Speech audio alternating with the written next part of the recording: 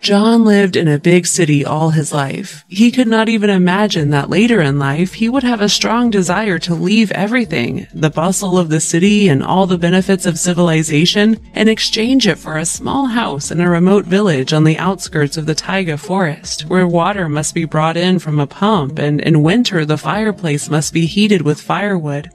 This idea was prompted by his dog named North. North had been living with John for 2 years. He was a beagle breed and he constantly needed long walks and space to run, which wasn't feasible in the city. The man was always worried that North would get run over because he never paid attention to where he was going. One day, John realized it would be nice to move to somewhere with open spaces where it would be comfortable for North to run all day without a leash. These thoughts materialized quickly. John and North settled into their new lifestyle. The locals helped with practical advice on how to survive. John even learned how to hunt small game. North walked with him through the forest and followed his master everywhere. But after 3 years, North passed away. John grieved for a long time and even thought about moving back to the city, but then something happened that changed his mind. On one of his hunts, John heard a quiet squeak in the bushes. Coming closer, he saw a little wolf pup whose hind paw had become stuck in a trap left by poachers. With some effort, John managed to free the little pup. He then brought him home, gave him some food, and settled him in the yard in the kennel where North had lived. "Well, of course, you will not replace North for me, but you will definitely become my friend," John said. So they became friends. A few months passed. The wolf grew up and began to run away from the yard.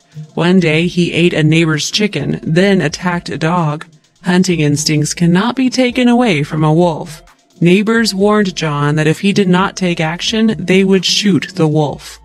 So John built a spacious enclosure for him, but the wolf only laid indifferently all day, refusing food and water, and then howled all night.